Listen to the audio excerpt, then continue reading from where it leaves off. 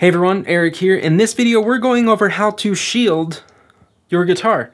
If you have single coil pickups or just a noisy guitar, you can often reduce all that noise just by shielding your pickguard and the cavity on your guitar. So in this video, we're going over the tips and tricks on how to do that easily. Let's just go ahead and get into it. This pickguard already has some shielding on it. I'm just gonna be a little more thorough and cover the whole pickguard. I got my copper shielded tape that has conductive adhesive, so that means the underside is conductive, so I don't have to fold the copper paper over to make a connection. It can just be connected through the adhesive. I can overlap a tiny bit. What I like to do is, I learned this from my friend Mike Adams, most notably known as Pusheen on the internet, the jazz master dude. So what I'll do is I'll put a section of tape down here. What I'm going to do is I'm going to go along the edge here to create an outline of the spots that I need to cut around, so I can make a nice tight fitting piece that will then go on the guard. So there you go, you can kind of see that. There's a little bit of like an indent right here, which I will now take my scissors and just cut just shy of that line. So we've got a nice tight fit when we go to put the shielding down on the pickguard. Now we're gonna go back and cut out the pickup routes. This tape is incredibly fragile and it will bend if you look at it incorrectly. So we've got a pretty decent cutout right here. And what I'm going to do is I'm gonna stick it on. I'm not gonna cut out these holes for the post yet. This is the most difficult part, is peeling off the backing to the copper tape. What you don't want to do is you don't want to take this and just start peeling it away, because if you do that, you're going to create a crease and a curve in the copper tape. We want to do our best to keep the copper tape straight and actually take the back off. You can see it's already wanting to bend a little bit. Now, saying it is a lot easier than actually doing it. Right there at the end, I messed up. That's what you get if you do it the wrong way. But yeah, I found that it's kind of easy to pinch the paper down with one finger, the copper side down to the table, and that way you can keep it firmly on the surface. Okay, so right here, I'm just loosely doing this because the next thing is you should definitely have a rag of some sort. This is going to come in very handy because this copper tape is really sharp on the side. If you do this with your finger, you're gonna get tiny little scratches and it is not pleasant. So I like to take a cloth, this is a microfiber cloth like you'd find in a pair of glasses or something, and just press down on the copper tape to where you're seating it all on the pickguard right here. So it'll give you a nice visual of where you need to cut out the holes for the posts. Okay, so I've got a razor blade knife here that sometimes I use this, sometimes it's not even necessary.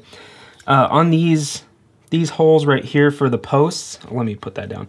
These holes right here for the posts, I like to use the razor blade knife, and if I have any excess over the side on the route here for the pickups, just because it's pretty easy to carve away the shape of that hole pretty easily with the razor blade.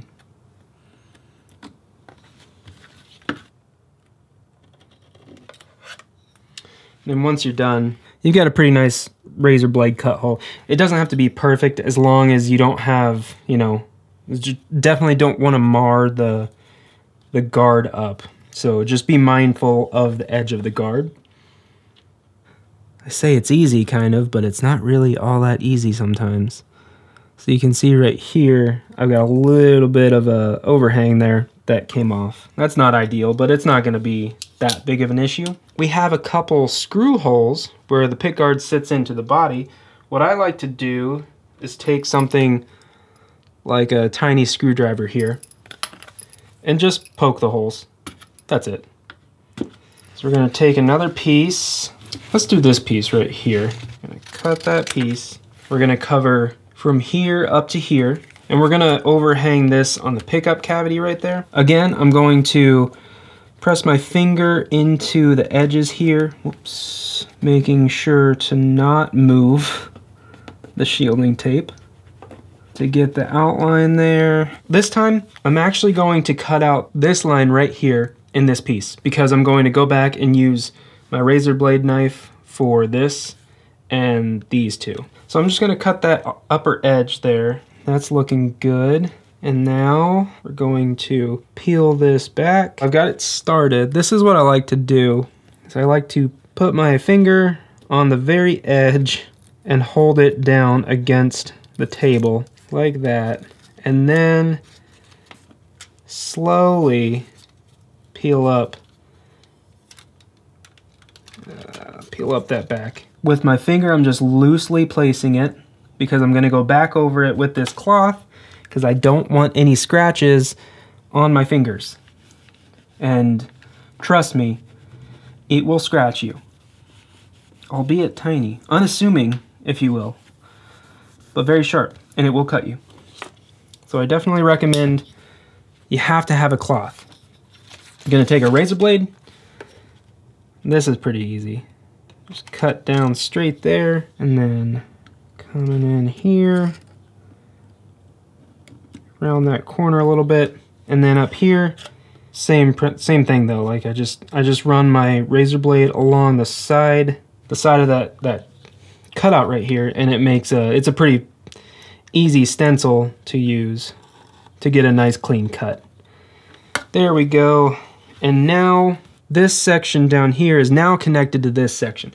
The reason that I am taking the time to make all the guards shielded is because I want to have what's called a Faraday cage. It's essentially like a ground cage around everything. But what I want to do is I just want to have as much sound protection as possible. And that means you connect every ground to itself. So right here would be connected to all the way up here, which would be connected to the other side, the body part. What I'm doing is essentially making this one continuous ground instead of two separate grounds. Does it make a huge difference? Probably not, honestly, but I just like doing it. Again, it's kind of fun for me, and I've got this whole roll of copper tape that I need to use, and I thought it would be cool to share because it can make a huge difference on some guitars, especially Jazzmasters, because there's a lot of wire in these types of guitars. Any protection against ground hum or, you know, single coil hum is definitely welcome.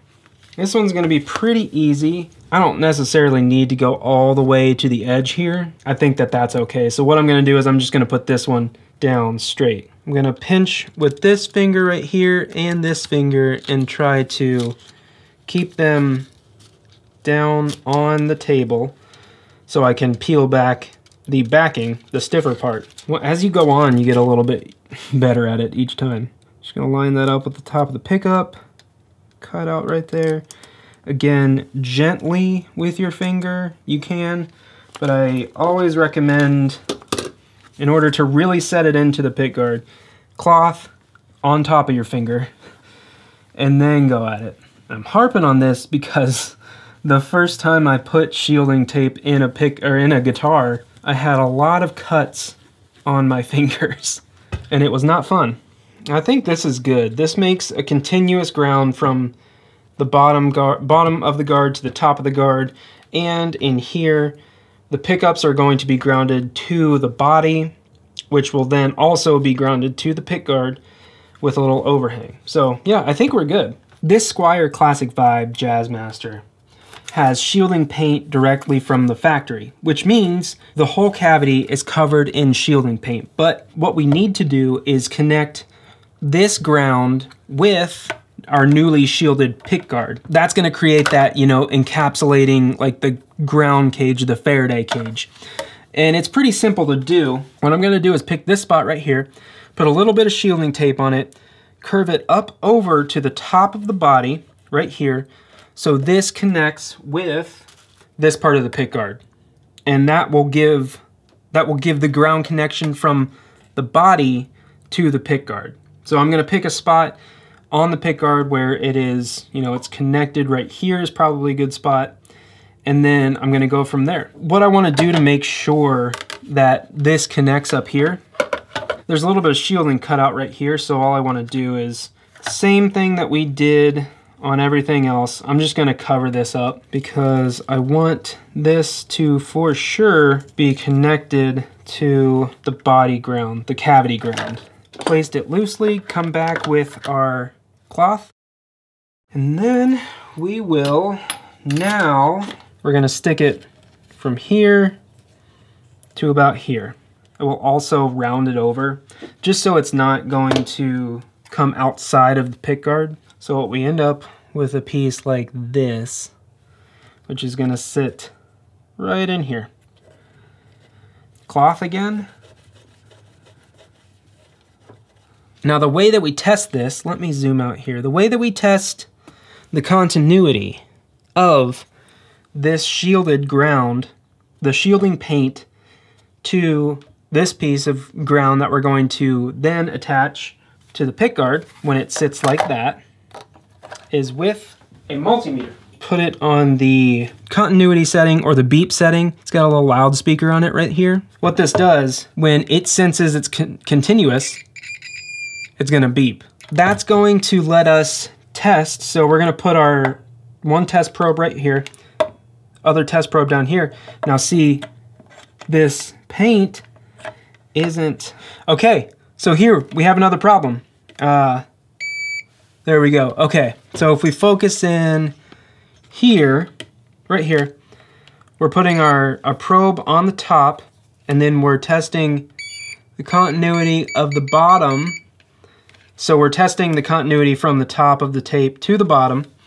Now, if we put the one probe on the tape, and then we should be getting a continuous, so if we put one probe on the tape up here and then touch somewhere like down here, we should be hearing the beep, but we're not hearing that, which means this video just got a little bit longer because we're gonna have to shield the inside of this cavity and connect all of these different cavities together.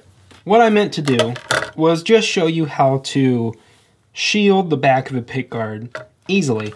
What that turned into was me finding out that my Jazzmaster body here is not conductive across all of these cavities, which means this video is now longer and I get to share this cool process of actually shielding a body with you. So let's go ahead, dive right in. It's gonna be the exact same process as the pick guard with just a little modification because we have to do these sides of the cavities as well.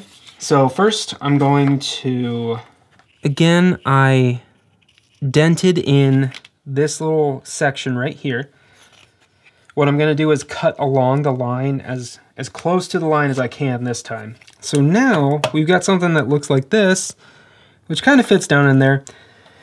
The goal is to get something that will lay on the ground of this cavity pretty easily. And we're just gonna try to place it in there as best we can, loosely fitting it in on the floor of the cavity with my finger. I don't want to go all the way around it and press it all the way down without this cloth, as we've been talking about before. So this cloth does a couple things in this instance. One, it protects your fingers, but two, it is, you know, it's got some resistance to it. So it's going to brush over these rough spots in the bottom of the cavities and really get our copper tape to have a good snug fit to the body. Okay, so now what I'm going to do is the exact same thing. I'm going to do this section of the cavity now, and then we'll come back and I'll show you a close-up.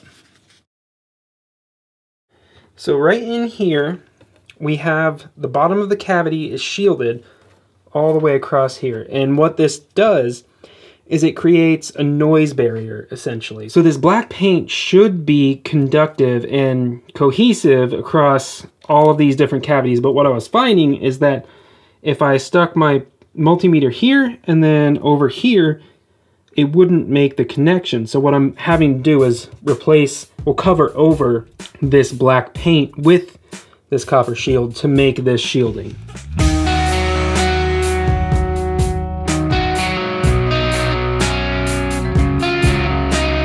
Now that we have all the bottom of the cavities shielded, now what we have to do is we have to guide our tape, put it up sideways, guide along this side right here, and tape up all the sides of the cavities. What I'm going to do is I'm going to start with the pickup cavities right here because they're shorter, they're skinnier. For this section, you have to be a little bit careful because, you know, we have to bridge the side with the bottom. So we kind of have to overlap the bottom and the side. Let's just go ahead and jump in here. Now I think I might have cut off a little bit more than I could handle, meaning the length of this piece of tape might be a little bit much. I think it would be easier if I took it in shorter increments.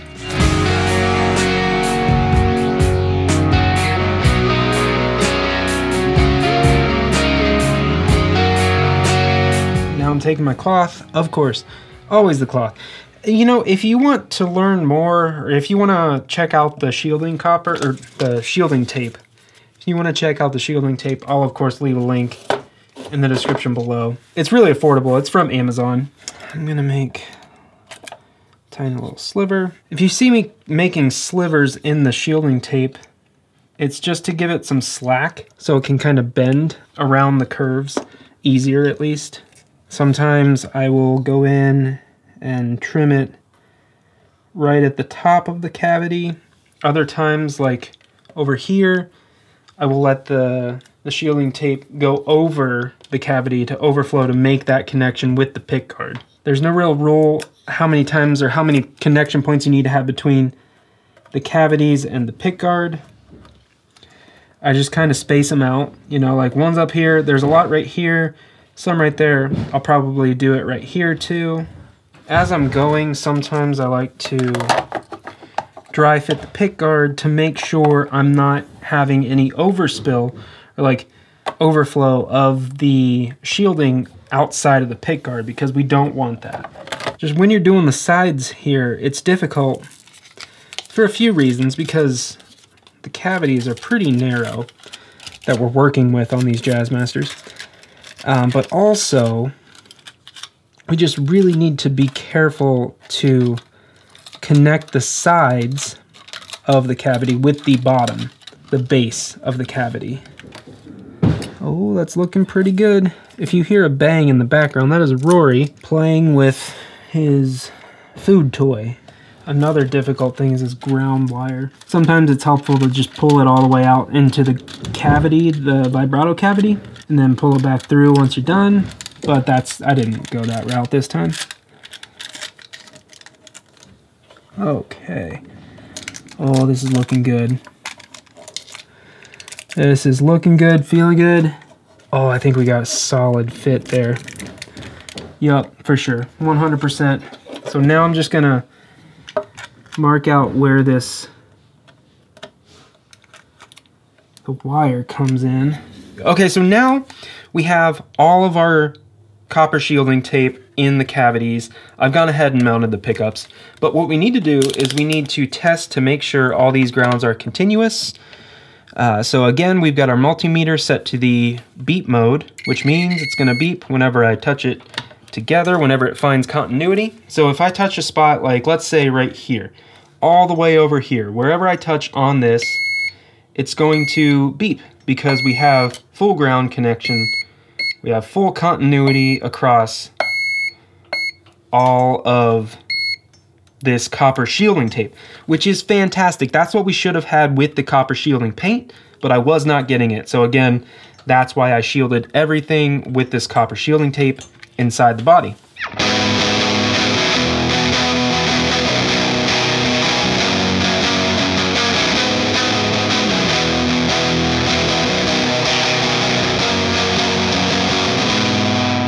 If you like this video, please subscribe to the channel. Check out all the other gear demos and instructional videos that I have here. And if you want to follow me on a daily basis and interact with me a little bit more, you can always head on over to Instagram and follow me at Eric Merrow. One more time, I want to send a huge thank you to these folks right over here who are my executive producers from my Patreon page. I cannot tell you how much I appreciate it. Thank you so much. Thank you for watching. I hope you're doing well. I hope you're staying safe, and I will see you in the next video.